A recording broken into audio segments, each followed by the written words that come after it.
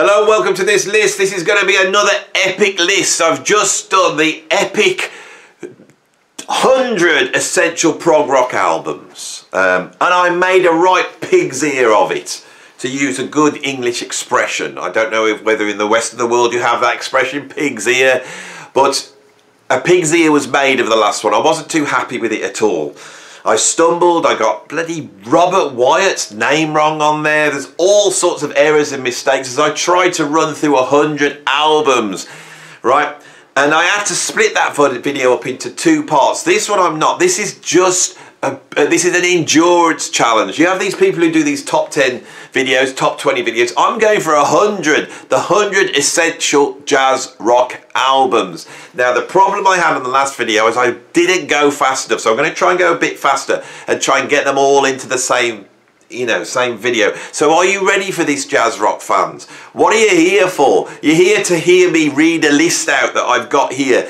You must be interested in my opinion of what these 100 essential albums are. Some of you might think, well, Andy knows his jazz rock. These are might pick up some albums that I don't know and I could go and buy them. Other of you might have loads of jazz rock albums. I want to check to see if the albums you like are also on the list. And some of them might just be argumentative bastards who just want to pick faults because I haven't picked your favourite jazz rock album. That's all the fun of the show. So are you ready? Depending on who you are, what personality type you are, are you ready?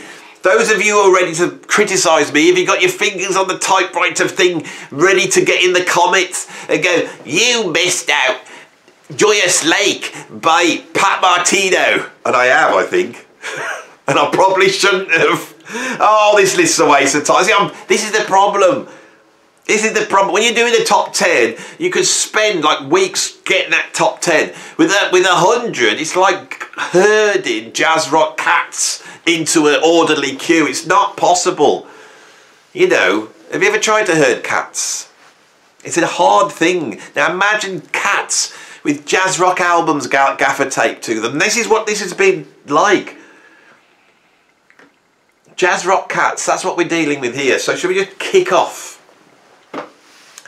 Oh, you're being flippant, Andy, because you know it's going to be rubbish. It's going to be rubbish, right? It's just how rubbish will it be? How many mistakes will I make?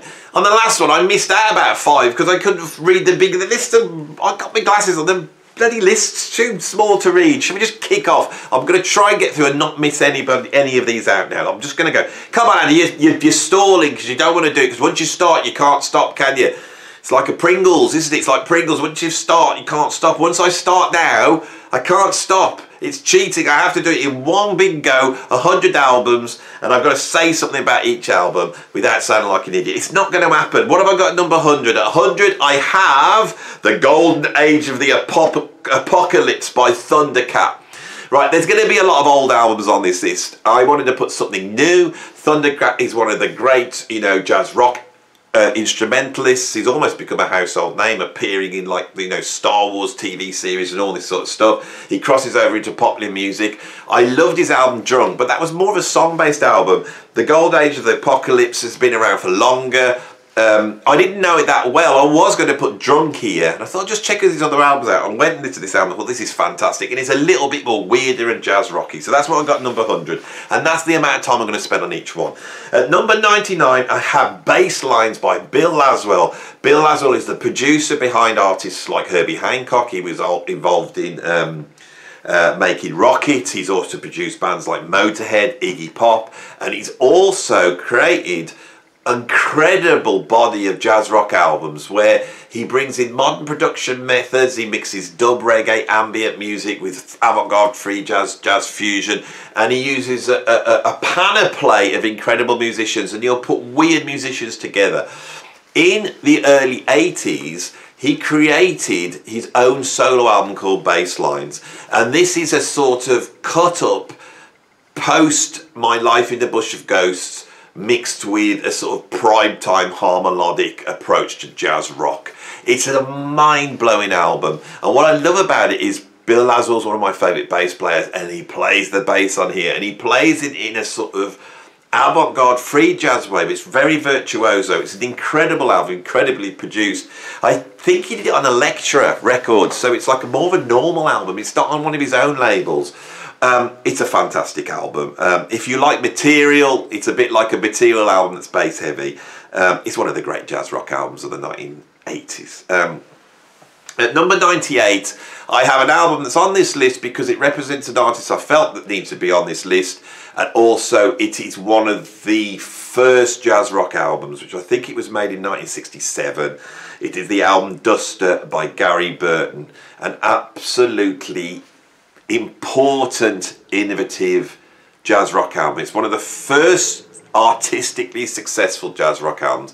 Gary Burton brought his own approach to mixing jazz with popular music and rock music, and it was different to the style that gained a hold in the 70s, like the Mavish Knuckshall, Weather Report, Post British Brew style of fusion. But and when Pat Metheny emerges in the mid-70s with this other jazz rock sound, that really is going back to this original sound that we heard with musicians like Gary Burton, a very important musician in the history of jazz rock. At number 97, I've got Time and Place by Mike Stern. Mike Stern's one of my favourite guitarists. He did possibly there's like, if you watch my favourite guitar solo list, he is the guitarist, I think, on the guitar solo that came in number 2, which is the guitar solo Fat Time off the album by Miles Davis, which is called The Man with the Horn. And he then went on to make some incredibly important jazz rock albums in the 80s, and his style, which is sort of a bebop approach to jazz rock, has now sort of almost become the ubiquitous style. It comes out of the Brecker Brothers, but tracks like Chromosome, that's like everybody writes a track like that now when they're doing jazz rock. I think the best album he did in the 1980s, you know, the important album was Time and Place, which is the album I've got at number 97.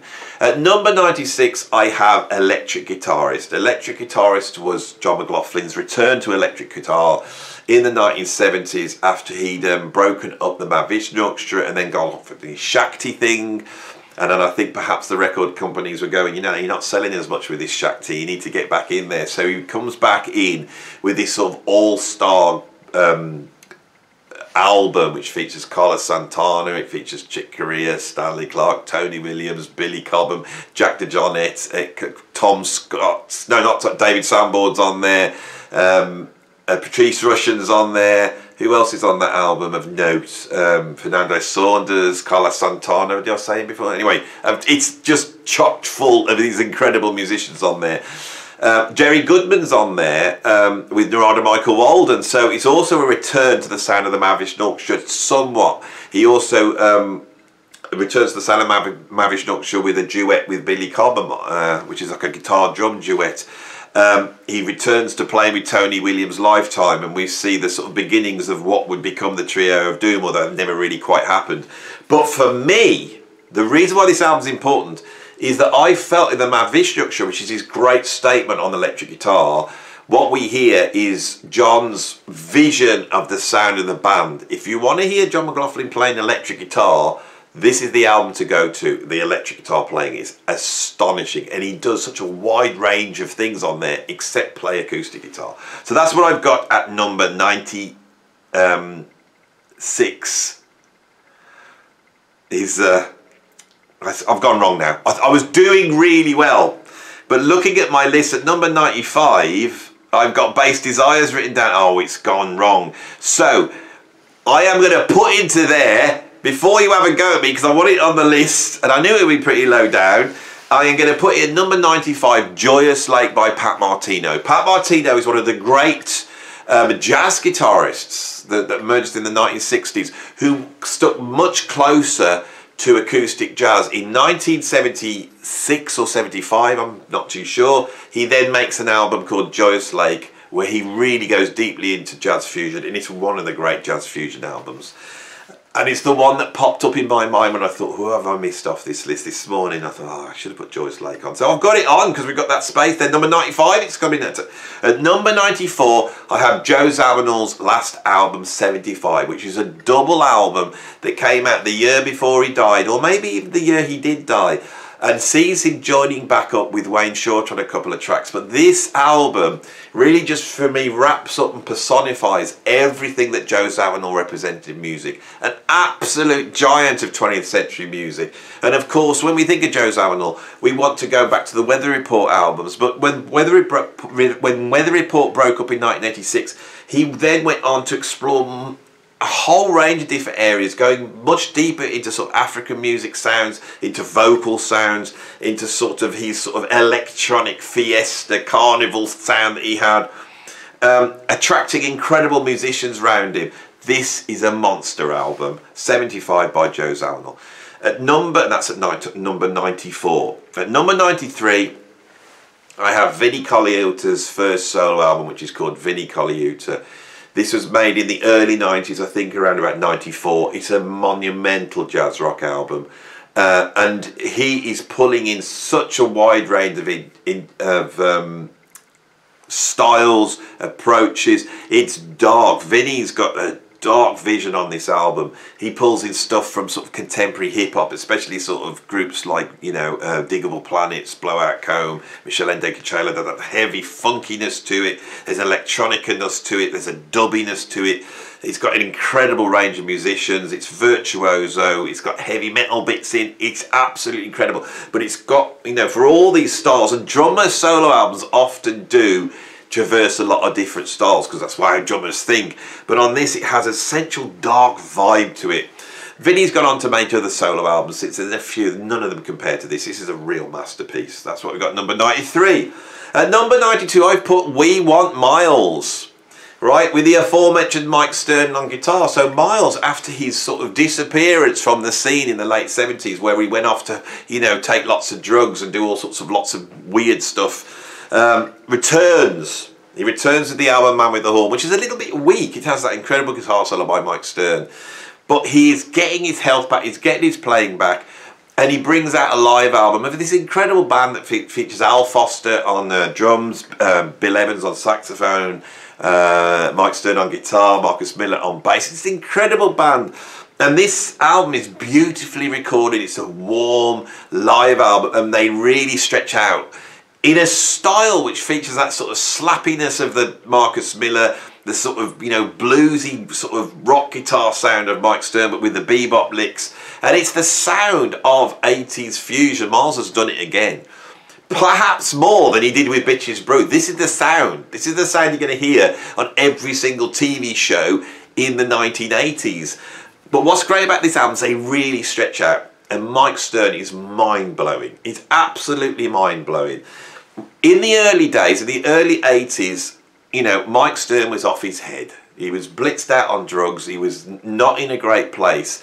And it gives his guitar playing a Larry approach that goes away once he sorts himself out, and he becomes much more of a sort of controlled sort of post-bebop jazz rock guitarist. But Stern on this is unbelievable. You know, barely held in by the Miles Davis. Absolutely incredible. And at 91, I have, which is perhaps my favourite of the 1980s Miles Davis albums, which is Decoy, of the studio albums. So they're the two albums I've put in for Miles in the 1980s, which needs to be represented. There's some incredible music there.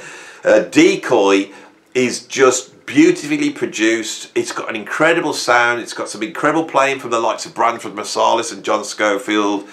It's just a mind-blowing album. Got Darryl Jones on bass. It's just a brilliant, Decoy's a brilliant album. The next one after that, You're Under Arrest, he sort of goes more towards popular music styles. Really interesting album. But the sound's not quite like Decoy's got a beautiful sound.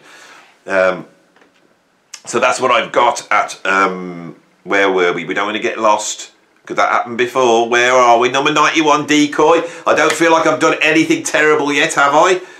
As we get through the first 10, and so the last on the list is Quantum. At number 90, Quantum by Planet X.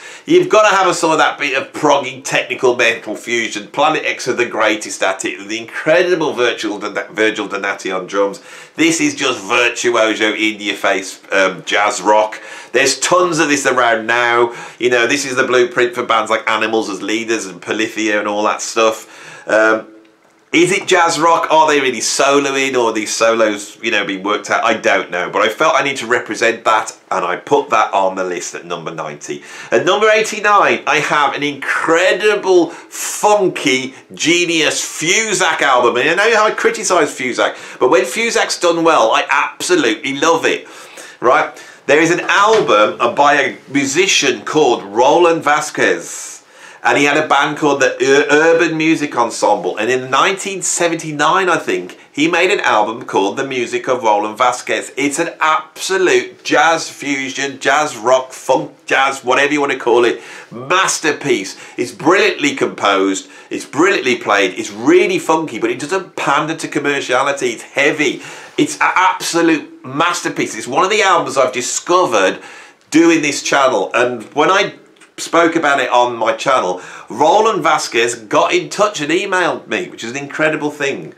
So what have we got at that's at number 89. Number 88, we've got one of some contemporary jazz. This is really verging on the jazz side of jazz fusion, which is an incredible album. It's called In the Moment, and it's by Makaya McCraven.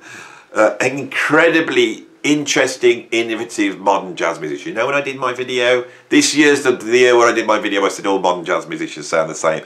That was facetious, and I was just critiquing it. And I do listen to modern jazz players, and a guy that I think is making music that doesn't sound like anything else is Makaya McCraven. On this album, he's obviously got into a jazz club. They've recorded it really ambiently. It's not been close mic'd and properly produced. And then they've taken that away and they've dropped that into a computer, and they've created loops. You hear loops of groups with loop of the, oh God, come on Andy, you're going too fast. You hear loops of them playing, then you hear, you know, bits of improvisation. I don't know whether then it's soloing within the loops. And you hear these loops going around where you can hear the audience chatter becomes part of the sort of harmony of the tune. It's absolutely mind-blowing, and it seems to fuse very raw free jazz, jazz exploration with modern digital, you know, recording techniques. It's an absolute monumental album, and I put it at number 88. At number 87, I have the album Lingua Franca by Tram, which was introduced to me by Louis Dassler, who is one of the contributors to Sea of Tranquility, and we both had to give each other an album to listen to, and that was the one. I think Louis knew my taste in music, and this album is basically a much more heavier jazz rock album, almost bordering on sort of Albert Coleman primetime jazz, that has been created by the guitarist for Animals as Leaders. And who was on drums? There's a modern drummer on there that's absolutely mind-blowing. It's really incredible, but it has an openness and an improvisatory approach which you don't hear in those sort of technical metal bands. It's a really great album, and I've put it on at number 87. You know, I bought it on CD. It's one of the few CDs I have bought this year, and it hasn't left the car. It's a really incredible album. Right. At number 86, we have an album which is barely jazz rock, but I wanted to put them on the list because when they do the jazz rock thing, it is absolutely infectious and wonderful and brilliant, and it's forward-looking and exciting. And this is probably the most recent album on the list, coming out just a few weeks ago, just to show you that it's not all old stuff, and it's the album Noah Forever by Noah. This is an album that's the band, which is basically Lewis Cole and Genevieve Tardy. They explore sort of modern popular music put through a sort of jazz fusion mill with lots of references to, you know, house music and drum and bass. It features musicians like Mono Neon, Ray Thistlethwaite, a whole bunch of really credible players. And although this is an album of songs, so often when they get to the solo section, it's just burning jazz rock. When's Lewis Cole going to go in the studio with these players and just make a solid jazz rock album? just where they just blow. They just get some grooves and blow. That's what I want to hear. And when he does that, because his take on jazz rock is so incredible. It's way past the Snarky Puppies and all those guys. It's incredible, and I want to hear that. And we see the glimpses on this album. It's a fantastic album, Noah Forever by Noah, which came out, I think, about a month ago. And I've put it high on the list at number 86. Come on, Andy, you're stumbling a little bit, but you can do it. Number 85, I've got Modern Jazz Stories by Courtney Pine. Courtney Pine is one of the great British saxophone players. He was like the head of this sort of renaissance of British jazz musicians that emerged in the 1980s and got so big that they were actually having mainstream chart success. They were on the TV all the time, and the poster boy, almost like the British Wynton Marsalis, was Courtney Pine. But Courtney Pine's influence, which was a much wider, he pulled not only from sort of post-Coltrane modal jazz, but he also pulled from sort of the big band tradition with Jazz Warriors. He pulled from his sort of West Indian, Jamaican reggae roots. He played in reggae bands before he played in jazz groups, and jazz rock. I'd like to say 1996, I think this album came out. Modern Jazz Stories is like him playing in his most out and out post John Coltrane way, and God does he play. He's circular breathing for hours on end through this tumultuous, chordal, spinning, you know, John Coltrane classic quartet type of jazz. But in the mix is a turntablist, and there's loops, and it's sort of Coltrane. And Courtney Pine's one of the few musicians who could do this, but it's like John Coltrane recorded now in a hip-hop setting. It's absolutely incredible. Some of the music's so beautiful on there. They do a version of Don't Explain, which is beautiful, with Cassandra Wilson, I think, sings that. But also there's some just ferocious playing on here. Modern Jazz Stories, number 85. At number 84, I have Massacre by Casper Brotzmann. His dad, Peter Brotzmann, I don't think he's on the list here, unless I've stuck the Last Exit album. I might have done that, actually. I can't remember what I put on here. But his son, Casper Brotzmann, has a power trio which takes the idea of the power trio to the outer limits. His greatest album is this one, Massacre. Beautifully recorded. It's like it's somewhere between Machine Gun by Jimi Hendrix and his dad, Peter Brotzmann. It's an incredible album. If you're into Cream, right? If you're into Cream and you love that sort of power trio ensemble sort of soloing, but you want to hear it taken to the outer limits, then get Massacre by Casper Brotzmann. I think that's the name of the band. Number 83, another 90s fusion classic for me, Show Me What You Can Do, which is a collaboration album with three incredible musicians, Frank Gambale, Stuart Hamm and Steve Smith. Again, a power trio setting. Frank Gambale is one of the greatest guitarists that's ever lived, but often for me his own music can get a little bit, not too much, but a little bit Fusacky. Here, without a keyboard player, Gambale has to come in with all this chordal stuff that I've never heard before, and his playing is brutal. It's not the first time he's going to appear on here, Gambale. He's made the list quite a few times. Right. At number 82, an album that I received this year, sent to me by this legend, perhaps my favourite guitarist. You think it's John McLaughlin, don't you? My favourite guitarist, don't think it is. If you had to push me and I just had to live in one guitarist, that guitarist would be the incredible, legendary, virtuoso Scott Henderson. Scott Henderson has everything for me. He can scream heavy metal guitar solos. He can play like Stevie Ray Vaughan. He can play through giant steps. He's got the tone, if he wants, of Holdsworth, but he's got the tone of the ones of like the most dirtiest sort of Freddie King, Albert King, all the Kings. It's all in there. He's got the whole thing in there. And he's been able to take that style and shift it through a compositional approach, which is somewhere between Herbie Hancock, perhaps, and Joe Zawinul especially. But he's also got elements of, you know, Deep Purple and, you know, ZZ Top. There's all sorts of stuff in here. He has been making albums recently where his style is now so developed, and I'll be interviewing Scott at some point, which is very, very exciting. And we've been chatting via email a little bit. And he sent me a number of his albums out, which I've had in the car. They're absolutely incredible. Incredible modern jazz fusion albums that do everything you want a jazz fusion album to do. And the album I've got with is, at number 82, I have People Mover by Scott Henderson, right? At number 81, I think I have the only album on here that made the prog list and has made the fusion list. It sits between the two of those styles. And it's by Herman Zabel, and it's called Zabel, right? How many times have I told you about this guy? The piano prodigy nephew. I'm still not gone wrong yet. I don't think I have anyway. Nephew of the great promoter Bill Graham. He was brought up in Germany or Austria, can't quite remember, some Germanic country, and at the age of 16, 17 he arrives in New York. Through his contacts with his uncle, he ends up in a studio with Roberta Flack. He plays the piano for her after telling her that he's the greatest pianist in the world. And lo and behold, he is at the age of 16, 17. So she goes out to Arista Records. He gets a major label deal. And he goes into the studio and makes this album, which is somewhere between Coltrane, Frank Zappa, bits of Herbie Hancock. It's really incredible, really dark, really intense, really complex. This album comes out, and because it's so uncompromising, it doesn't sell. And at that point, Herman Zabel seems to have a nervous breakdown and disappears off the face of the earth.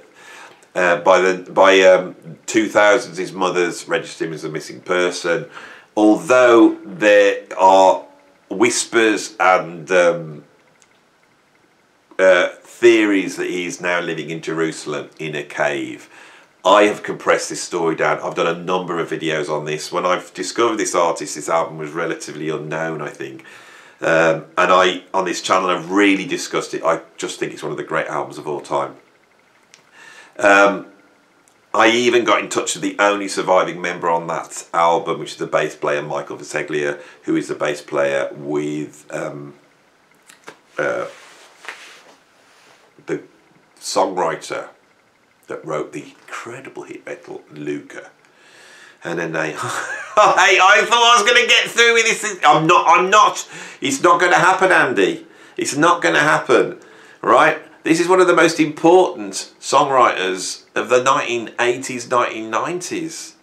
And her name's Suzanne Vega, you see. I knew who she was. She's the bass player is Suzanne Vega, but he played bass on Herman Zabel's album.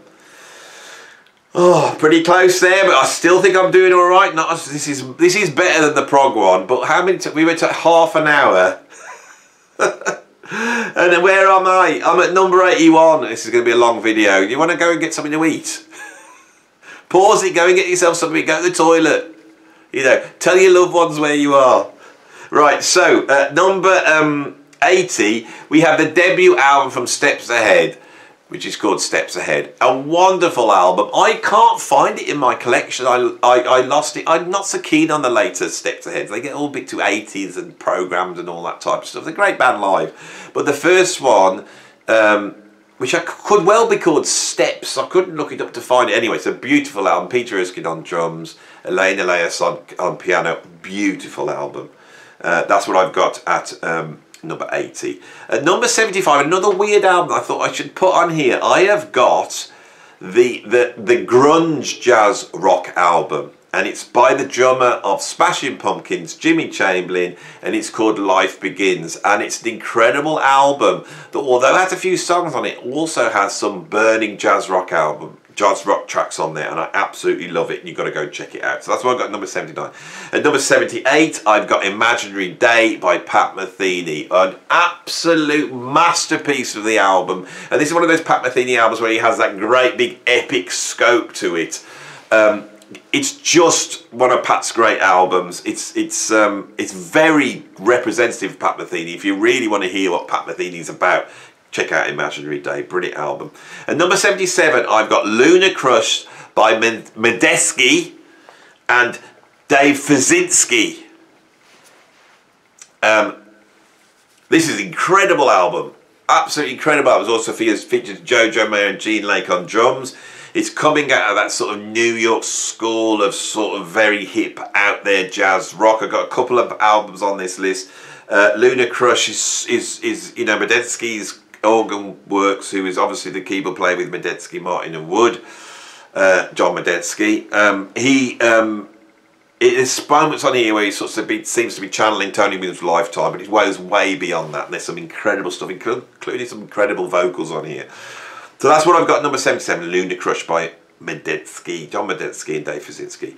At number 76, we have an incredible album by a very unknown jazz rock album that operated in the 1990s, 2000s, and they are called The Lonely Bears. You know, I've just done my video where I've discussed musicians who died this year, and I discussed the great British jazz saxophone player Tony Coe, who died this year at 88 years old. Tony Coe, which is known for playing much more straighter jazz, had this band which featured him on saxophone, Tony Hymas on keyboards, who's the keyboardist on Guitar Shop by Jeff Beck, Terry Bozzio on drums, doing the full Terry Bozzio thing, incredible, and Hugh Burns on guitar, who was the guitarist who played on Faith for George Michael. And that is the band, and it's an incredible album. No bass player, and if you like Guitar Shop, imagine a much more out there fusion version of Guitar Shop. That is what this is. It's an incredible album, and the Lonely Bears had a sound all of their own. Now, even though they're quite obscure, there is actually a video on YouTube of them playing live. Go and check it out, it's brilliant. So, at number 75, I have Dressing for Pleasure by Jon Hassell. Jon Hassell was a trumpet player, the American trumpet player that got known for his association with Brian Eno. He used his trumpet in a way using effects, channeling the sound of Miles Davis. He goes even deeper into that sort of mournful, lonely Miles Davis sound.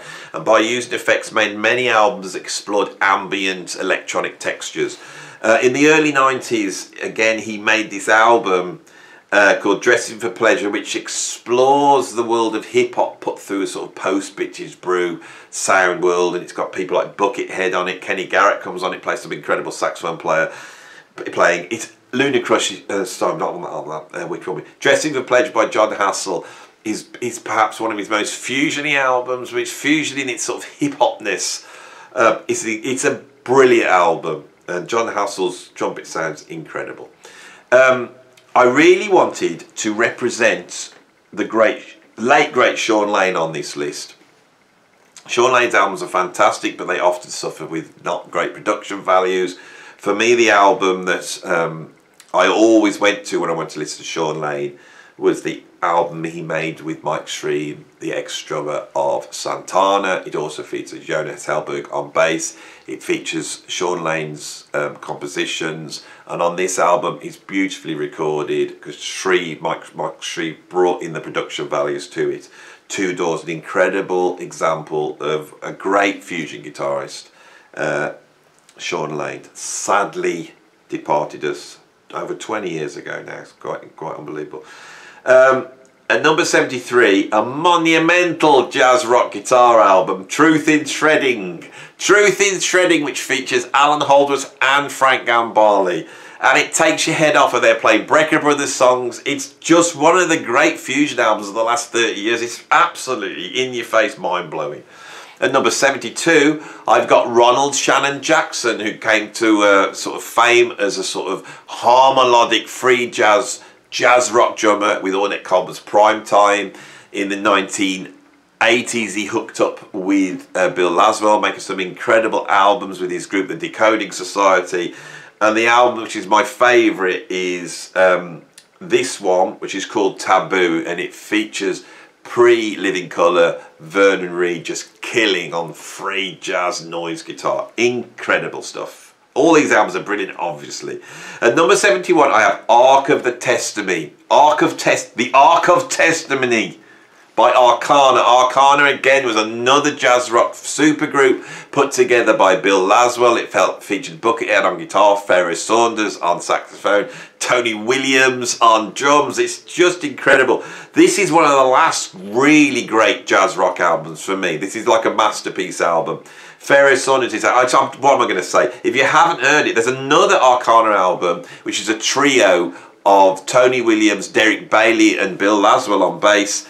That's a heavy going album, beautifully recorded. This one's full on jazz rock, space jazz rock, spiritual out there jazz rock. Incredible album, The Ark of Testimony by Arcana. At number 70, I have a live album by Trilot Gertu called Bad Habits Die Hard. This is incredible jazz rock. This is all, I'm getting to the point where I'm just saying it's all incredible. What's Trilot Gertu is like the Indian percussionist that has a percussion setter that sounds like a drum kit. He sits there cross-legged with his tablas. He's got a snare drum, a ride cymbal. He hasn't got a bass drum, but he seems to be able to cover it. And it sounds like incredible jazz rock playing. He brings a sort of polyrhythmical density to jazz rock. And here, and I think most people came to Trilot Gertu when he played with John McLaughlin in that trio alongside Kai Eckhart and then later on Dominic De Piazza. But here, he expands out his approach into a heavy jazz rock style. And Trilot Gertu doesn't often work in that style, but this is full-on jazz rock. There is incredible guitar playing from Dave Gilmour. Not the Dave Gilmour from Pink Floyd, but the Dave Gilmour from the M-Bass band's incredible. It's got a touch of M-Bass on it as well, this band, but it's really just full-on jazz rock. Right, at number 69, I have Electric Bath by Don Ellis. Don Ellis was a jazz trumpeter that merged in the 1950s, playing with Maynard Ferguson. In the 1960s, he started to come out of that free jazz third stream approach and started to bring in electronics. He started to bring in world music. He starts to bring in a big band, he starts to bring in all these different influences, modal playing, free playing, electronics, all this stuff's in there. And then in 1967, he starts bringing in pop and rock beats, and he makes an album called Electric Bath. If I was going to point at an album where jazz rock starts, it's not In a Silent Way, it's not Jack Johnson, I would point at Electric Bath by Don Ellis. If you really want to find out more about Don Ellis, I interviewed the late great Ralph Humphrey in March, just a few weeks before he died, who was the drummer with Don Ellis. Not on this album, he joined on the one after it, which is, I think, is called Shock Treatment, if my memory serves me right. But Electric Bath is monumental. Go and check it out if you're a jazz rock fan. I've got at number 68 another early jazz rock album by Jeremy Steig, and it's called Energy, which also features Don Elias on drums, Gene Perler on bass, and Jan Hammer on electric piano. This is an incredible early jazz rock album. It's made in 1970s, pre-Mahavishnu Orchestra. It's incredible. It's so funky and dark, and Jan Hammer just plays off the scale. Jeremy Steig, for those of you who don't know, he's the guy playing the flute when the Pied Piper comes in on Shrek 3, which is bizarre enough, and he plays a tune by the Beastie Boys, which is actually made out of a sample from Jeremy Steig. It's not off this album, it's off of the album before, and I wish I could pull that out of my brain. That's all quite bizarre that we got this architect of jazz rock, Jeremy Steig, playing on the soundtrack and actually miming in Shrek 3. How can this happen? The reason is because Jeremy Steig's dad was the guy that came up with Shrek. See, you get facts like this on these videos. And number 67, a great 80s fusion album, Players, which features Scott Henderson on guitar, Steve Smith on drums, T. Lavitz on keyboards, and Jeff Berlin on bass. I hope I've got that right. This is the trouble with doing this video. You really have to pull so much information. The only way you can do it is have it in your head. Players is a great 80s jazz fusion. It does all the things you expect from 80s jazz fusion, but they really play. And it features a very young Scott Henderson. I love this late stage Scott Henderson we have now. He's got all these blues licks. But back in the 80s, he had a much more liquid Holsworth sound, and I love that sound. It's a brilliant representation of Scott Henderson, who is one of my favourite guitarists, as I said earlier. At number 66, I have Eyewitness by Steve Khan, which is a live album that came out. It features Steve Jordan on drums. It features on bass Anthony Jackson. It's a power trio. It's like jazz rock influenced by The Police. It's a great album. Steve Khan is a fantastic jazz rock guitarist. His albums are a little bit Fusaki for me, but this isn't. It's live and it's exploratory. It's absolutely brilliant. At number 65, I have Zawinul by Joe Zawinul, his solo album from 1971, Pre-Weather Report. And I think it's better than the early Weather Report albums. It features Jack DeJohnette on drums, Herbie Hancock's also appears on keyboards. It's dark and interesting. It's got soundscapey stuff on. It's very post-Bitches Brew jazz rock. And I think it's probably the greatest example of that Bitches Brew sound in terms of the way the actual ensembles play. Joe Zawinul was so important to the sound of In a Silent Way and Bitches Brew, and here we see him realising it. Weather Report starts off a lot more collaboratively, and Zawinul's vision is pared down with, especially not just with Wayne Shorter, but with all the musicians in the early Weather Report, and then Zawinul slowly takes more and more control of the band. With this solo album, he has a vision. He has a vision for electric jazz, which is incredible. At number 64, I have a very obscure album, one of my favourite albums of us all time. It's called Red Twist and Tuned Arrow. It's on ECM Records, and it's a collaboration between Christy Durant, Freddie Studer and Stephen Witwer. Christy Durant and Stephen Witwer, or Stephen Witwer, sorry, are guitar players. Freddie Studer was a great jazz rock drummer who died sadly last year. This is two guitars and drums. Go and listen to it. It's on ECM Records. It's mine. It doesn't sound like an ECM record. This is really weird, Zappa-esque, free jazz, angular, you know, and the way the guitars work together, the way the drums work, it's hyper intricately composed. And the soloing is incredible. It's just incredible album. Number 64, Red Twist and Tuned Arrow. And number 63, we have Extensions by David Holland. Not by Manhattan Transfer. I love that album, but it never made the list. It's one of my favourite albums. It didn't quite make the list. Don't know whether we could class that as a jazz rock album. Now, this is Extensions by David Holland. David Holland, one of the great British jazz musicians who came up at the same time as John McLaughlin in that London scene. He gets picked up by Miles Davis a little bit before John McLaughlin. He goes out there and becomes one of the most important bass players in the history of jazz, making Dave Holland one of the most important British jazz musicians. He did some incredible albums, really exploring much more ideas coming from free jazz. His album with Anthony Braxton and Sam Rivers, Conference with the Birds, is an absolute classic, but we wouldn't say it's a jazz rock classic.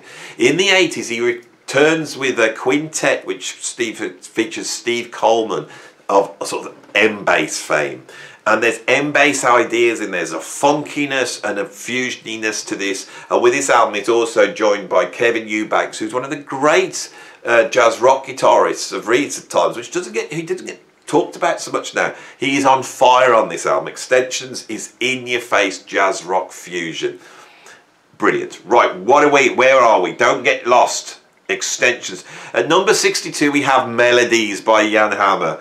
Melodies is the album made by the Jan Hammer group after he left the Mahavishnu. He made a trio of albums, and I've really tried not to put too many Jan Hammer. I could just fill it with, you know how much I love Jan Hammer. Melodies is the one where they started to write songs, and you would say, well, is it a jazz rock album? Yeah, it's full of some incredible soloings, in some incredible production, incredible keyboard playing, Stephen Kindler on violin, Fernando Saunders on bass, Tony Smith on drums. It's monumental. Melodies is one of the greatest albums ever made. It only is low on this list because it's not really a jazz rock album. It's just got it's like Noah. It's like the Noah album, but go and check it out. You've got to have it. You've got to have it in your collection if you're a jazz rock fan. At number 61 is there Iron Path by Last Exit. I spoke about Last Exit before. Or did I? Oh, I mentioned Peter Broadsman when I talked about Massacre and his son Casper Broadsman. So Peter Broadsman was a free jazz musician, probably most well known for making Machine Gun, which came out in 1968, and it's just like probably the most out there album ever made.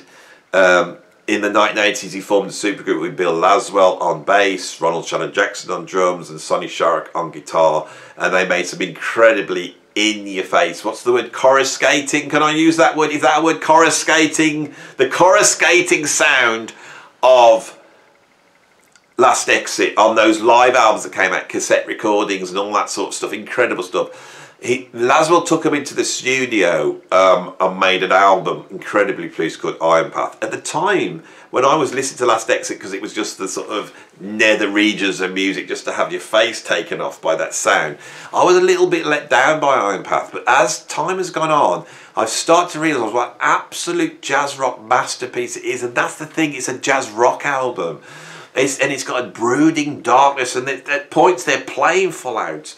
But there's other points where it's very beautiful and controlled, and it's an album well worth checking out. Ignore the reputation of this band and go and check out Iron Path. At number 60, I've got Blue Matter by John Scofield. What can I say? John Scofield played the Miles Davis group. Before that, he was in Billy Conn's band. He then goes solo in the 1980s. He slowly starts to form his own sound, which is a sort of mixture of sort of Ornette Coleman style playing with sort of New Orleans funk sound, and in places a quite driving jazz rock sound, which seems to pull out in all the contemporary sounds from around him in the 80s at that time, and he does it well. The album Electric Outlet, you start to hear that funky sound on there. It's a bit overproduced. Then we have Still Warm with Emma Hakim on drums, Darryl Jones on bass. That's a great album. It's a masterpiece, that one. He finds his sound, and then he puts this band together with Dennis Chambers on drums, Gary Granger on bass, and a variety of keyboardists. Can't remember. Might be Jim Beard. I can't remember. Anyway. And he makes this album, Blue Matter. This is one of the most important jazz rock albums of the 1980s. It's one of the most successful ones, and it's incredible. And it launches Dennis Chambers onto the world, which has become sort of the ubiquitous approach to playing jazz fusion. At number 59, I have the debut album by Naked City called Naked City. Naked City was John Zorn's group put together, which features Fred Frith on bass, it features Bill Frisell on guitar, and it features Joey Bauer on drums. And here John Zorn explores a type of jazz fusion which takes in sort of film soundtracks, deathcore metal, free jazz, and sort of postmodern kitsch approaches. All the Naked City albums are great. I think the one that represents it the best is this first album, which is what I got on the list. At number 58, I've got Rhythm People by Steve Coleman. I nearly put Dow of Mad Fat on, which is the live album, which I always sort of put forward as the great M-Bass album. The album I discovered him on was his studio album, which is called Rhythm People. And it's a brilliant example of Steve Coleman at his peak. M-Bass is a style of music which took sort of Ornette Coleman style soloing. It mixed that with sort of James Brown funk, hip-hop, and a sort of esoteric numeric approach to song and music structure. And it's a sound which we now hear all the time in modern jazz groups, but the M-Bass sound is not that well known. If you want to check it out, go and check out Rhythm People by Steve Coleman, which I've got number 58. Number 57, I've got Two Drink Minimum by Wayne Krantz, one of the great modern jazz rock guitarists, who in the late 90s went into some jazz clubs, stuck up a mini disc recorder and stereo mic and recorded this gig. It sounds incredible, they're playing incredible, it has a sound of a band not really where they're being recorded and just playing. And Wayne Krantz has a brilliant approach to jazz rock where it's very improvised but use sort of cyclical, triggered, cued passages.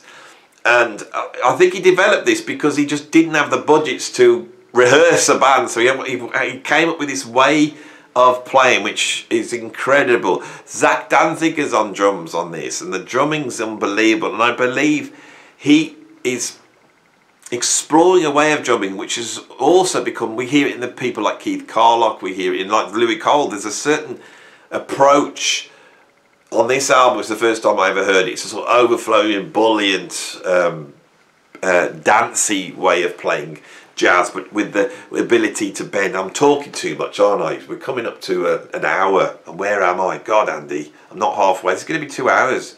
Right, so that's what I got at number 57, is Two Drink Minimum. At number 56, I've got the album 1995 by the Screaming Headless Torsos, which is the band put together with Dave Fuszynski on guitar, Who else is in that band? Gene Lake's on drums. It's that New York set of musicians that sort of ended up backing up Michelle Ndegeocello. This album is out there with some incredible vocals. It's quite catchy, but it's extreme and avant-garde, and it pulls in bits from sort of heavy metal, you know, bits from hip-hop, avant-garde jazz. Really great stuff. And I'm going to go faster now, so that's what I've got, number 56, 1995 by Screaming Headless Torsos. At number 55, I have the monumental Escalator Over the Hill by Carla Bley, the triple album, which features everyone from Linda Ronstadt for Don Cherry. It's a jazz rock, free jazz opera over 3 discs. And in the middle of it, it has a band which features John McLaughlin on guitar, Paul Motion on drums, Jack Bruce on bass, and Carla Bley on organ. And this is the beginnings of jazz rock. In this incredible album that does all this, you hear the beginnings of jazz rock as well. It's incredibly realised. It's an absolutely monumental album, and it should be as legendary as Trout Mask Replica or Bitches Brew or any of all Love Supreme. All these albums that get trotted out, it should be up there. It's greater than Trout Mask Replica. I don't care what anyone says. Number 55, Escalator Over the Hill by Carla Bley. At number 54, I knew I would get told off if I didn't have this band on the list, so I've put them on the list for you. It's the Dixie Dregs. I've never really listened to that much Dixie Dregs, and I really like them, and I've got nothing against them. It's just a band I missed out on, and I need to educate myself. So I did a little bit, and I went through all their albums, had a quick listen, and I've decided, and I might have got this wrong, Dregs fans, I might have got it wrong, but I've decided to go for Dregs of the Earth by Dixie Dregs, which was recorded around about 78, 79. Incredible album. It's like Dixie Dregs is like somewhere between ZZ Top and the Mahavishnu Orchestra. Oh, that should be the best band in the world. Why don't I listen to this band? You're a fool, Andy. You've missed out. I missed out on the Dixie Dregs. I'm going to have to do a video on them. But I'm going to have to find a way when I really know little about them. I love them. I love Rod Morgenstein's drumming. I love Steve Morse' incredible alternate picking guitar. It's a real genius. I love the way they've got the violin in there. They do everything I should like. I just missed out on them. And I heard Dixie Dregs when I was a kid, because they provided the theme to the Friday Night Rock show here in the UK, where they played all the new wave of British heavy metal. So I heard that from day one. And I never bothered to do the research. I love that track. That's all I know. Number 53, that's all you're going to get for Dixie Dregs. Oh my God, this is going to take hours. At number 53, we have Gazieuse by Gong. You know, this is the second incarnation of Gong, the jazz rock fusion version of Gong, which was fronted by Pierre Morlan. This album features Alan Holdsworth on guitar. It's a sort of percussion heavy, you know, French version of Weather Report. It's just one of the greatest jazz rock albums ever made. I don't care what anyone says. Gazieuse is one of the greatest jazz rock albums ever made. It's just brilliant. I absolutely love it. At number 52, we have the incredible European guitarist who has his own sound. I don't talk about it enough on this channel. Who it seems to channel sort of Hank Marvin mixed with Jimi Hendrix, mixed with the sort of cold sort of Scandinavian sound of the fjords. It is, of course, the guitarist Tahei Ripdahl, and I have put on this a different album. You know, my favourite album is The Mountain That Sings. I love that album. That's always been one of the albums I listened to a lot when I was younger. It's a later album by Tahei Ripdahl, but I think the obvious jazz rock ones, because some of them veer much towards spacey jazz, but the sort of most jazz rocky of them is Odyssey. That's Tahei Ripdahl. That's what I've got at number 52. At number 51 and number 50, I have 2 albums by Santana. At number 51, I have Lotus, which is the triple live album that he made in his jazz rock period. And at number 50, I have Caravanserai. This is sort of Santana with that sort of Latin rock meets Bitches Brew. Incredible stuff. At number 49, I have Of Human Feelings by Ornette Coleman's Primetime. Primetime are one of the most important jazz rock groups in the history of jazz rock. Ornette Coleman started to experiment with funk and rock in the mid-70s with Dancing in Your Head, and he made a row of incredible albums. I've been listening to Virgin Beauty, which is a sort of late 80s album, in the car this week, and that's incredible. I've got Jerry Garcia on guitar. But the real masterpiece for me is Of Human Feelings, which sounds like a berserk James Brown. Two James Brown bands playing at the same time. That's what it sounds like. It's funky, it's out there. The bass playing in this band is unbelievable. You've got Jamaline and Takuma, I think Calvin West. They're just monsters. The bass playing is incredible on these albums. Harmonic, virtuoso bass playing. That's what the world needs more of, isn't it? At number 48, I have an album by the band created by Bill Laswell, and it's the album Hallucination Engine. This is a jazz rock classic. It features Wayne Shorter on saxophone on some of the tracks. They revisit Weather Report tracks. He does sort of a remix of Cucumber Slumber on here. They mix William Burroughs with Billy Cobham, and it's just out there fusion. Very dark, very ambient, very dubby, but it's fusion without a doubt. Number 47, Scott Henderson appears again with his incredible band Tribal Tech, which waved the flag for vicious, brutal jazz rock in the 1980s. The album I've got is Illicit. There could be a million of these albums. I've gone with Illicit. It's heavy, it's out there, it's brutal, incredible. Number 46, another very important 80s jazz rock album. I've got the debut album by Chick Corea's Electric Band, which also features Scott Henderson on guitar. It's also got Carlos Rios on guitar, and this is where we first heard Dave Weckl, first heard John Patitucci. And when Chick Corea came out, after doing quite a lot of esoteric albums on ECM, he came out in 1986 with this album. It just blew us all away, and that was the sound of 80s jazz rock, wasn't it? It was the Chick Corea Electric Band. At number 44, I've got Secrets by Alan Holdsworth. What can I say about this? All of the Alan Holdsworth albums are incredible, but this is the album that he has Vinnie Colaiuta on drums, and Vinnie seems to just have a sort of empathy with Alan Holdsworth, and they only ever really did this album together. He does crop up on Woodenclyffe Tower on one track, and again, it's a sound which is just the only place you can find it is on Secrets. That opening track, City Nights, is perhaps the greatest drumming and the greatest guitar playing ever, all at the same time. With the incredible composition of Gary Husband, another incredible drummer. Right, where are we? At number 43, I have the debut album from Jaco Pastorius called Jaco Pastorius. This is a real album that just goes, right, I'm Jaco Pastorius, I'm the greatest bass player in the world. Here you go. Donna Lee, where he plays Charlie Parker things on the bass, and then you get that Sam and Dave track, which is so funky and shows his soulful roots with Donna Michael Walden on drums. You got stuff like Portrait of Tracy, which just renegotiates the way a bass sounds. There's out there playing, it flows, it flies. It's just an incredible album. What was the follow-up to that? I've been doing this for too long now, my brain's starting to Word of Mouth. That's an incredible album too, and I nearly had them both on the list.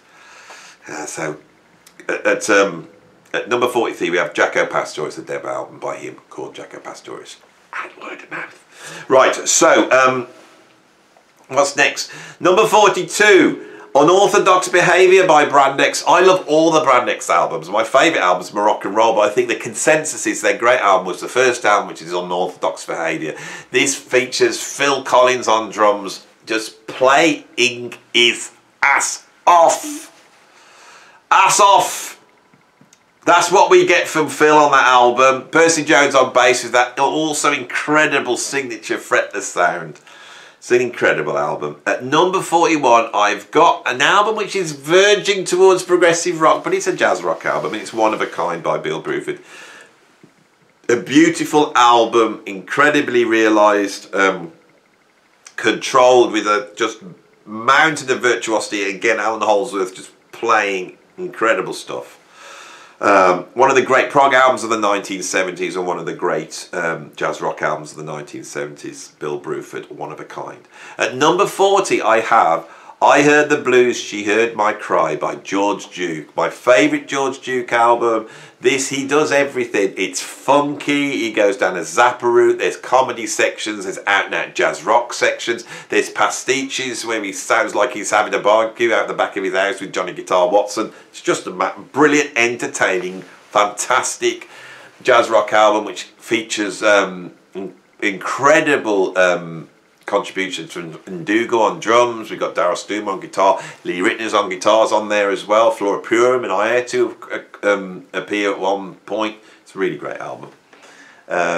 It's like George Duke in the 70s is somewhere between Parliament Funkadelic and Frank Zappa, and he does that on this album. Number 39 I have Enigmatic Ocean by Jean-Luc Ponty. All the late 70s Jean-Luc Ponty's albums are incredible. Imaginary Voice, Aurora, all these are incredible albums. We have to pick one. The reason why we go for this one again, because it's got Alan Holdsworth on it, again with Daryl Stuermer, I've just mentioned them both, and that just lifts it up slightly, and it's Ponty at his peak. At number 38 I've got The Grand Wazoo by Frank Zappa. Frank Zappa, we could really fill up this list with albums. I've had to be very, sensitive in just pulling a few Zappa albums out, and these are very important Zappa albums. Of course, in the early 70s, he got pushed off that stage in the Rainbow by some weird fan. He broke his pelvis and was stuck in a wheelchair, so he decided to write big band jazz rock music, and he made two incredible albums, Waka Joaka, which really sort of explores a more of a Bitches Brews sound, and then The Grand Wazoo, which is probably the slightly greater of these albums. It's a monumental album. Again, it's got George Duke on keyboards. It's one of the great jazz rock albums. It's in the tradition of Don Ellis. It's in the tradition of, Gil Evans in a way. Brilliant album. And I've got another Zappa album at number 37, Shut Up and Play Your Guitar, which for me renegotiates the way you improvise in a jazz rock setting. It renegotiates it, and the way Zappa relates to Vinnie Colaiuta on drums on that album was a textbook for me. It was just my approach to playing jazz rock in an improvisational setting came from that, hearing that. It's mind-blowing. Zappa plays just a triple album of guitar solos, and being the compositional genius is, he holds your interest all the way through with some of the most out there weird guitar playing anyone's ever done. At number 36 I've got Heavy Metal Bebop by the Brecker Brothers. All the Brecker Brothers albums are fantastic. They're jazz rock classics. We could have had any of them. Although they do suffer by having a bit of singing on every now and then, especially when Randy Brecker decides to sing. I don't know what to make of that. But they did a live album, and it featured Terry Bozzio on drums, and Terry Bozzio for me just gave the Brecker Brothers a little bit of a kick up the arse out of that sort of Fusac funky sound they normally have, and it's driving, and he pushes them. Brecker's on electric sax, Lyric on or whatever it is. Randy Brecker's got all the effects on, and the one song that they do, which is called East River, is just an absolute funky pop rock classic. So that's what I've got at number 36. At number 35, I have got Exhibit by John Serry Jr. This is like a cross between Frank Zappa and the most commercial disco Fusac album. It's incredible. It's absolutely incredible. It's one of the greatest jazz rock albums ever made. I discovered it doing this channel. It was mentioned to me by so many people. I sat down and listened to it, and it was unbelievable. The follow-up he did as well, Jazz Is also unbelievable. But the one I'm going to go for is Exhibit, because it just has that tighter Fusac 70s production, which I actually really like, where there's like tons of gaffer tape on the drums and everything's dry. Sounds wonderful. So where am I? I've scrolled down. This is where I get lost. So at number 34, Venusian Summer by Lenny White. Right? For me, I love Return to Forever, and I love all the solo albums. I love Al Di Meola's albums. I love Stanley Clarke's solo albums. But for me, the peak of the sort of Return to Forever world is Venusian Summer by Lenny White. It's probably because I'm a drummer. But when I was a kid listening to this, it just did everything. It's got funky tracks on there. It's got weird electronica on there. And it's got brutal jazz rock. Side 2 is just brutal jazz rock. The Mating Jive with incredible Ray Gomez just burning on guitar. Ray Gomez is one of the great jazz rock guitarists of the 1970s, the 1980s.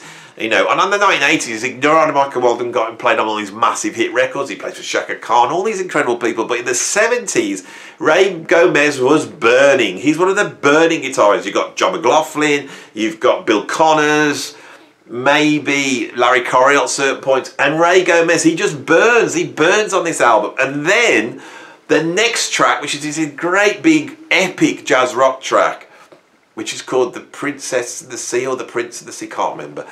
Al Di Meola and Larry Coryell dueling with each other. This is incredible. It's one of the greatest jazz rock. It's beautifully recorded. Lenny White's off the scale. That's what I got number 34.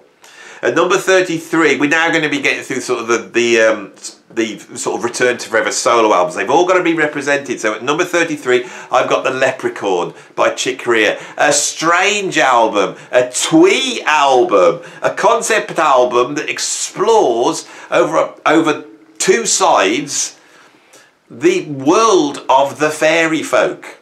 It really does. And it's twee and twiddly. And it should be terrible, but it's not. It's incredible. And I think it's got some of the greatest ensemble jazz rock playing ever. Tracks like Lenore and Night Sprite. It's Steve Gadd on drums. He just is all over the place. And Chick's is his sort of keyboard, Rick Wakeman overdubbing, you know, peak on this album.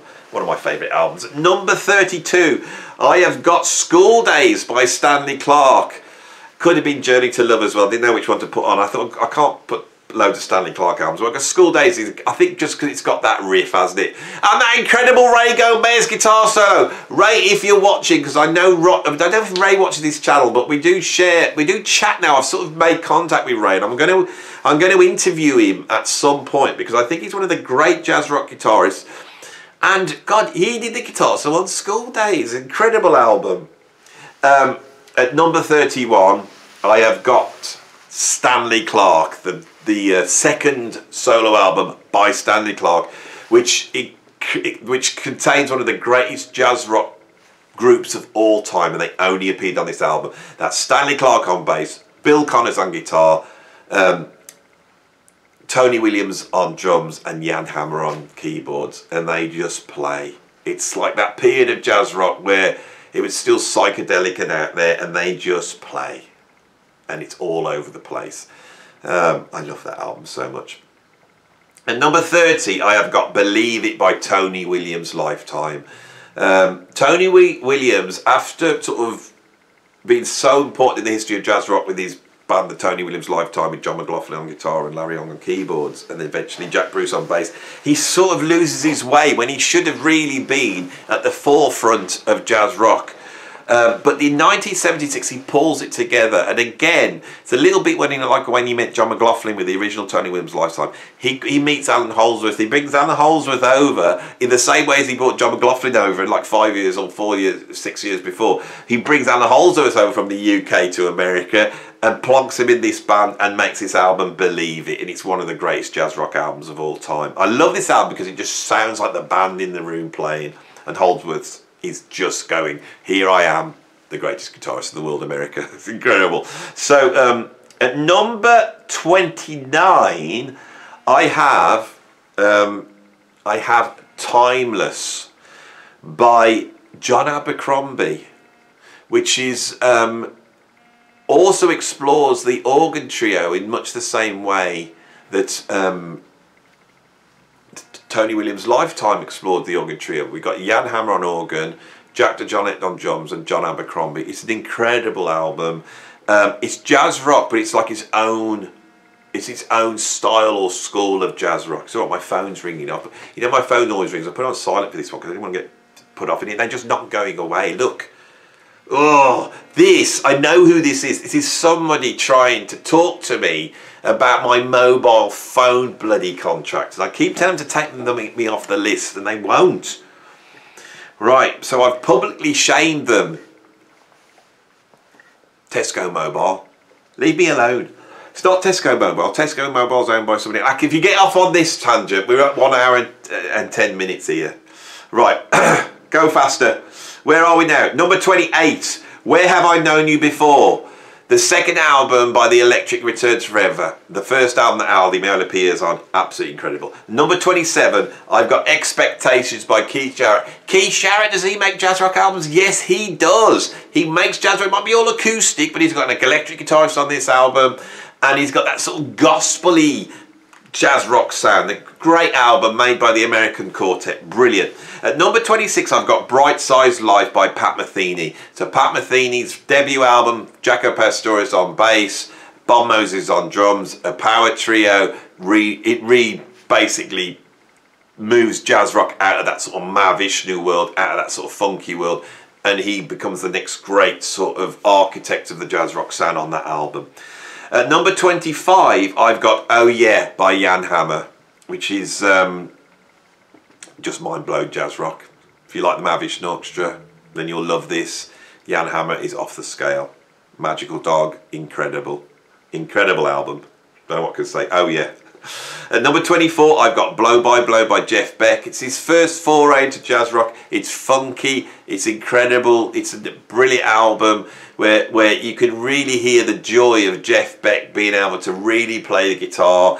You know, it's got inputs from Stevie Wonder, although he kept that quiet. Stevie Wonder's writing stuff there, and I think he's playing on some of it at some point. Really getting Scatterbrain, that's an incredible tune where you can hear him really trying to do Jeff Beck's version of the Mahavishnu Orchestra. Absolutely incredible, but not quite as good as the one I got at number 23, which is Wired by Jeff Beck, which features Jan Hammer on keyboards and Narada Michael Walden on drums. It's got my favourite drumming of all time on the track Sophie, Play With Me and Lead Boots. That's just the greatest drumming by Narada Michael Walden.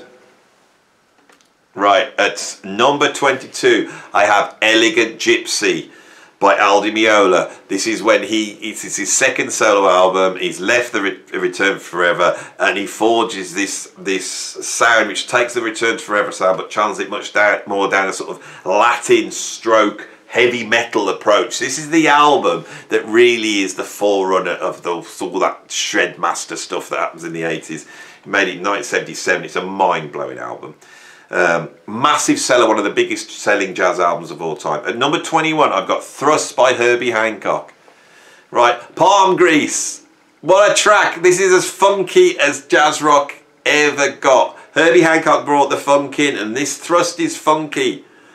Absolutely incredible. I'm going to go a bit faster now. At number 20, I have Hymn to the Seventh Galaxy by Return to Forever. This is the first. It's got Bill Connors on the guitar, the only one with Bill Connors. And Bill Connors is different to Aldi Meola. He's much more hysterical and out of control. It's almost screaming Hendrix stuff, like, you know, really channeling the Mahavishnu Orchestra. This album's raw and dirty and live and in your face. It's the most brutal album by Return to Forever, and it's the closest that Chick Corea ever got to heavy metal. That's what I got at number 20. It's one of these are all classic albums. I mean, oh my God, I've got a double up here again. At number 19, I have got Sextant by Herbie Hancock. Sextant was the last of the Mohandishi albums. He moved over to, I think, Columbia Records at that point.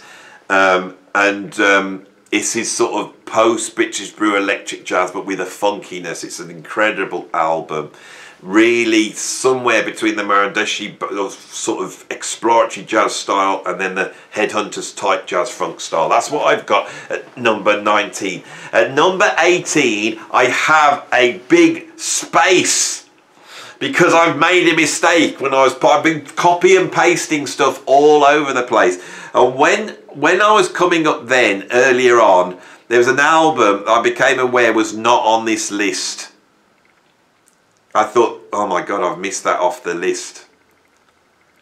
What was that album?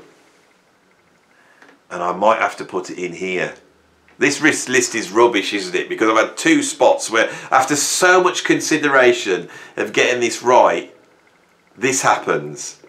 I don't know. So what I'm going to do is, let's have a look. I'm going to have to make this up on the spot by having a look. So what we got that there. Oh, hang on. No, that's all right. That one's on the list. We've got that one coming up. We're getting closer to number 1, but I've just got to get something that go into that 18 slot. And I think it should be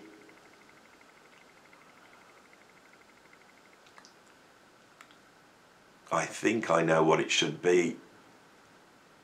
Oh my God, I know what's missing. I think I know what's missing from that space. I think what should have gone in there was Between Nothingness and Eternity by the Mahavishnu Orchestra. Yeah, that was supposed to be in there, which is the live album. It's quite low on the list. We've got it coming in at number 18. It is one of the greatest jazz rock albums. I think it's only lower down because we've got the other Mahavishnu Orchestra albums above it. And that's about it, really. I think I had that there. And this doesn't seem quite right. But there's a trouble with these lists. But looking at what's above it, right, what I'm going to do, I've got the structure of this. Right, so what I've got at number 18 is Introducing the 11th House by the 11th House, which is the debut album by the 11th House, which was Larry Coryell's take on that sort of heavy Mahavishnu Orchestra style. It's a brilliant album. Alphonse Moose on drums is off the scale. We've got Randy Brecker on trumpet. Right, so that's what I've got at number 18.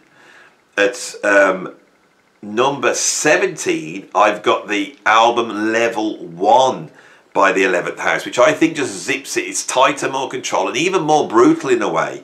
So that's what I've got at number 17. At number 16, I have Crosswinds by Billy Cobham.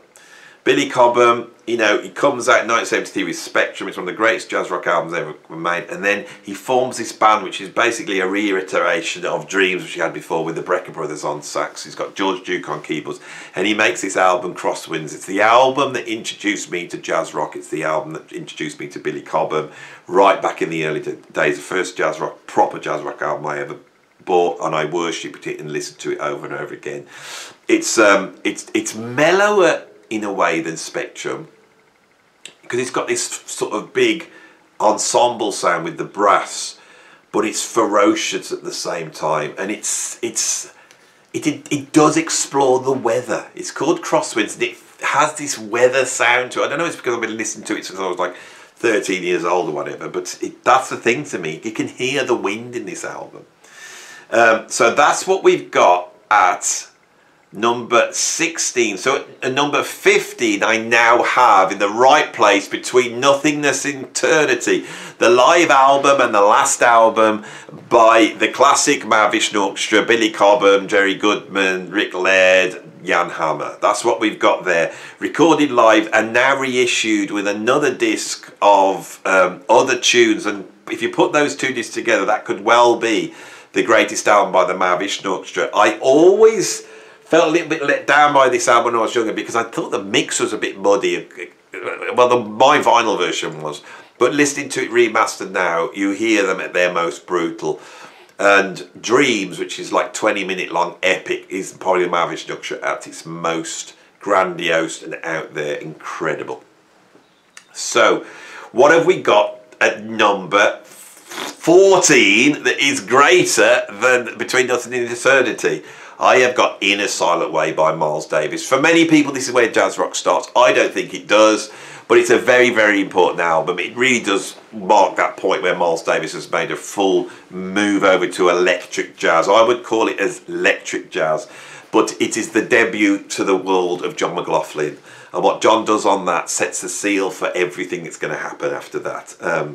So that's what I got at number 14, In a Silent Way. Of course, a couple of years later, I think just a year later in fact, Miles Davis pulls John McLaughlin back into the studio and he sits him in a room. This is not his normal band. He's got a live band at that time with Dave Holland, Chick Corea, you know, that's touring, but he puts his special band together for a session for soundtrack about the boxer Jack Johnson, right? Those musicians in that room are Michael Henderson, who is a soul rhythm and blues bass player, very funky. We got Billy Cobham on drums, we got John McLaughlin on guitar. This is the first time you have Billy Cobham and John McLaughlin go together. This is like electricity, right?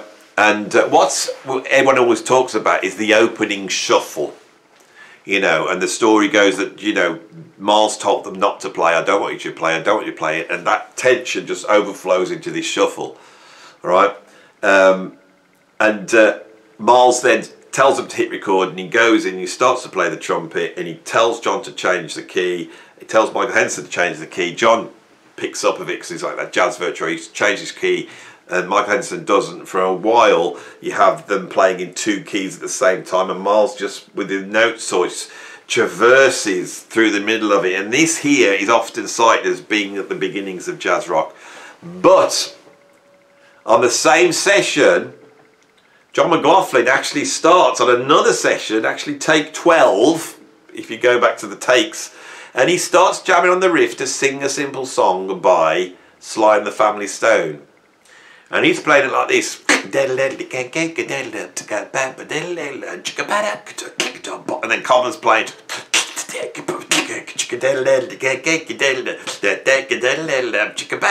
Now that riff, Billy Cobham and John McLaughlin then they go into a room, the rehearsal room on their own, just drums and guitar, and they start to work it, and that turns out to be Noonwood Race.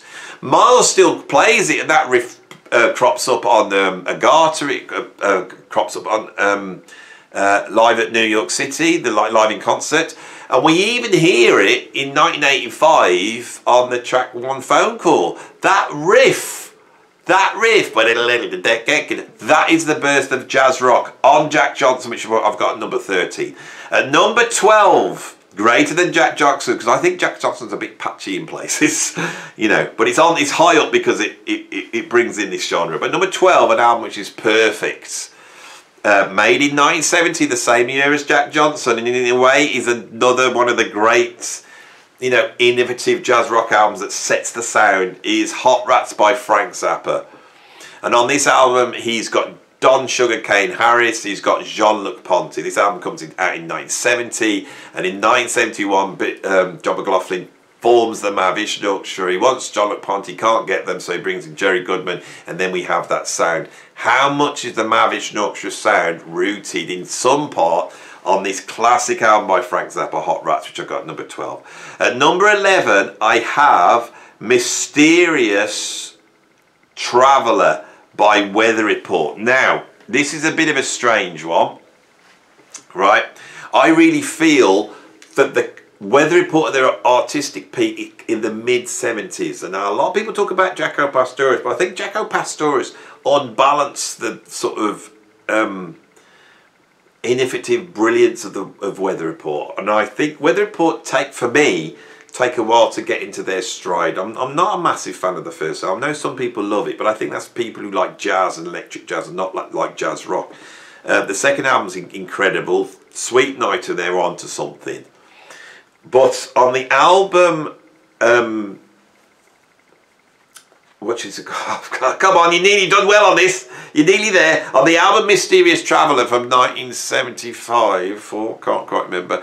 On Mysterious Traveller, the Weather Report sound is completely there. There you have it. On Mysterious Traveller, it's a masterpiece of an album. And it's got a darkness and a broodingness to it that you don't often get on the later Weather Report albums, where it becomes all sunshiny and carnival-y, although that sounds there as well. So that's what I've got at, I've lost my place, at number 11. So we're into the top 10 now. Phew. How long have we been going for? God, this is a long one. Right. At number 10 I've got Emergency by Tony Williams Live. And what can I say?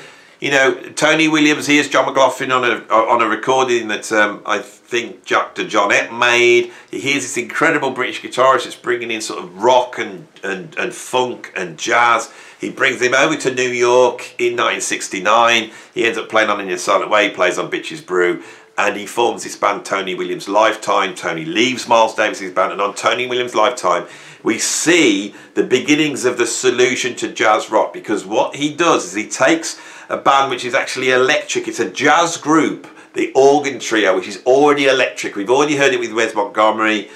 He brings in that electricity, amps it up, and he puts one of the greatest post Jimmy Smith organists in the world at that time, Larry Young and John McLaughlin on guitar, and they go in with no money, with an engineer that hasn't got a clue, and they make this almost like punk rock jazz album.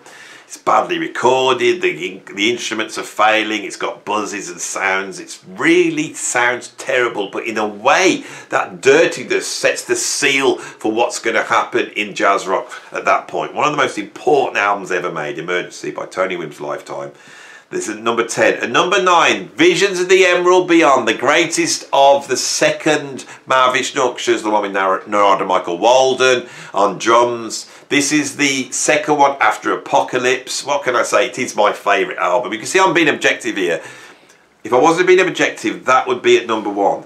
But it's not, it's at number 9. Because I know it's not as important as the Inner Mountain Flame. But the production and the playing and the sound and the soloing and the vision is absolutely unparalleled. This is a mountain peak of jazz rock. Visions of the Emerald Beyond, number 9. And number 8, Heavy Weather, the album that sold 500,000 copies when it came out because it had the hit record Birdland. And Birdland does have a very hooky riff, but it also is full-on Joe Zawinul composed jazz rock. And it's controlled and it's deep. People think that this album's frivolous because it sold a lot. It's not. This is deep music. We've got Teen Town on there. We've got Havana on there. We've got Palladium. These are all. This is one of the great fusion albums of all time. Every time I go back to Heavy Weather, it blows me away. I always forget how monumental it is. At number 7, Bitches Brew. Bitches Brew is Miles's big rock statement. Not in a silent way, it's Bitches Brew. It's not fully realised. He's exploring something else with this huge band that is almost like it's the class of jazz rock, isn't it? You know, you got Wayne Shorter, you got Bernie Maupin that's going to be in Herbie Hancock's band. You've got on drums Lenny White, Billy Cobham's at these sessions. We've got Jack DeJohnette. We've got like John McLaughlin. We've got Wayne Shorter. This is like the Dave Holland. This is like the class of jazz rock, right? Doing their final, you know, assessment before they are unleashed on the world to change the music world forever. Bitches Brew, an absolutely monumental album. Number 6, I've got Romantic Warrior by Return to Forever. Again, a high watermark for jazz rock, but here we see the link between prog and jazz rock. You know, so as much as Chick Corea wants to channel the Mahavishnu Orchestra on this album, he also wants to channel, yes, you know, you can tell Stanley Clarke's been listening to Chris Squire with admiration. And what we have is beautifully engineered, it's incredibly played, it's like I wanted mountain peaks at the top, because often innovatory albums aren't mountain peaks, they're early, and we've got a lot of innovatory albums on this list here as well. But in terms of just as jazz rock perfection and an ensemble playing at its peak, Romantic Warrior by Return to Forever. And number 5, I have got Birds of Fire. This is really high up to start off with. I've got number 5, Birds of Fire. I didn't want all the top spots to be taken up by the Mahavishnu Orchestra. What can I say? It's just brilliant, isn't it? I'm not going to talk about Birds of Fire. I'm not going to talk about it. It's too much. This is like, what am I supposed to say? I've said so much about these albums over this. These are the great albums. What am I supposed to say about Birds of Fire? Oh, number 4, Headhunters by Herbie Hancock.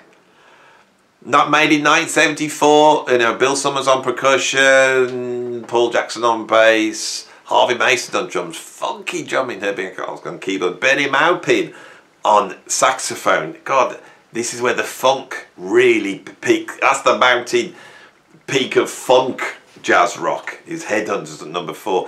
At number 3, Black Market by Weather Report. Absolutely monumental. My favourite Black Weather Report album, we got Jacko on there. Narada Michael Walden, again, he's all over the top of this. Sorry drummers, but Narada Michael Walden's my favourite drummer. He's all over the top of this, right? Sorry, that's the way it is. Narada, if you're watching, oh, what can I say? At number 2, I really thought about this deeply. And this would have been lower on my list, but I really do think it is the second greatest jazz rock album ever made. I really do. At number 2, I've got Spectrum by Billy Cobham with the X Factor Tommy Bolin.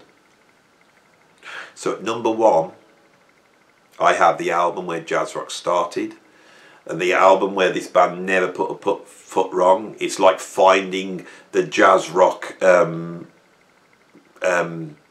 volcano. People are trying to find it. No. It's a bit like drilling for oil. This is a bit of metaphor. So all the people are drilling for oil in the 60s. They're trying to find out how this will work. And then John McLaughlin with the Mavish Ducks would drill for oil in 1971. And you get that great big gush fly out. And then it sets fire. And everyone steps back and goes, what the hell is this? It's the inner mounting flame. Oh my God, that worked. Of course it is. The inner mounting flame. The bodies of dinosaurs, there for a million years, soaking up the sun, the energy directly from the sun has been encased in the ground for years and years and years, waiting under pressure for the exploratory mind of us human beings to drill down into the earth. That represents represents the mother, it represents the female, the sky representing the male, the earth, the mother earth, from where things are birthed. And what is birthed in this case when the exploratory spiritual seekeriness, the seekeriness of John McLaughlin as he plunges down into the depths, down into the unconscious, and eventually he finds that thing down below, and the pressure which is built up over millions of years, and the energy that goes direct to the sun, which goes right direct to the infinite, that goes direct to God. Bang! Out it comes! And with that, the flames, the inner mountain flame, the discovery of what is inside us. That's what it was like for me when I first heard the Mavish Orchestra. Oh, God. And I have reached the emotional climax of the video, which every good YouTube video should have. The other one, the prog one didn't, but this one did. I have done a better job on this video. I didn't stop. It's an hour and a half long. So if you've got to the end, give me a round of applause now. I thank you. I thank you. I thank you. Yes. It was nothing. It was a mere bagatelle of knowledge there for you. There we go.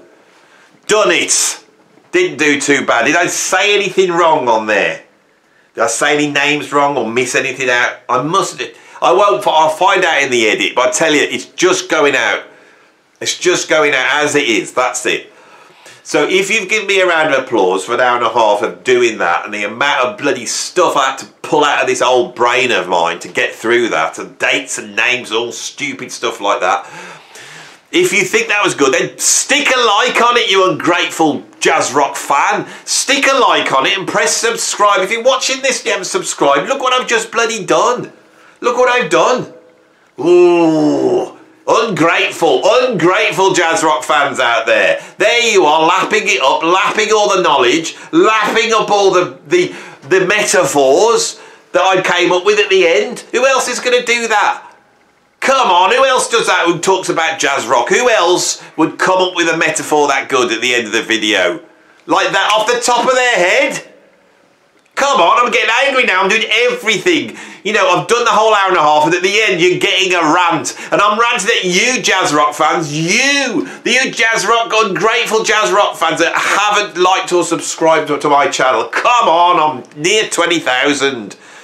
Right, I've got back 1,200 to go. I can do it. I can do it if the ones of you watching this would just get your little mouse or your little finger and just press like and subscribe, and then I can end up the year with saying I've hit 20,000 subscribers. Bloody hell, you little A little ungrateful, not the ones of you who subscribe. You're the nice ones. You're the good ones. You haven't let me down. But you fair weather jazz rock fans, press bloody like and subscribe. And I tell you what you can do as a punishment for being so ungrateful. What you can do is you can go over to my Patreon, right, and you can join that for a month, right? I got to get through Christmas. It's bloody hard at the moment in the way the world is. Come on, I've just an hour and a half here. I've hurt my back, right? And if you don't want to do that, but you still want to give me some money because you feel guilty, because you're a little ungrateful jazz rock fan, then you could go and put something in my YouTube tip jar, the PayPal tip jar. It's all there. Go, just give me some money to make yourself feel better. I know you feel guilty there. You know I'm working hard here, right? This is quality entertainment. You know, I've got dogs smoking pipes here. Oh, I'm grateful. That's the trouble with jazz rock fans. Prog fans, anal retentive, but they're a nice bunch. Anal retentive, loners, you know, that have no friends. That's your average jazz rock fan, you know, sat there, you know, sorting out their sock jorts. That's a prog fan. Jazz rock fans, ungrateful, aren't they? Ungrateful. They don't think that they need. They don't think that they need to show their... This is just ridiculous. I'm trying to find a way of getting at the jazz rock fans, but I've got to be honest, they aren't, I can't... Prog fans have a certain thing about them, but jazz rock fans, what's the... I mean, they're muso-y, so they're a bit snotty, aren't they? And but they're not that bad. It's not as bad as other musicians like jazz fans. They are really snotty. Jazz rock fans is like, they know that they're slumming it like in jazz rock. They know they should be listening to, I don't know,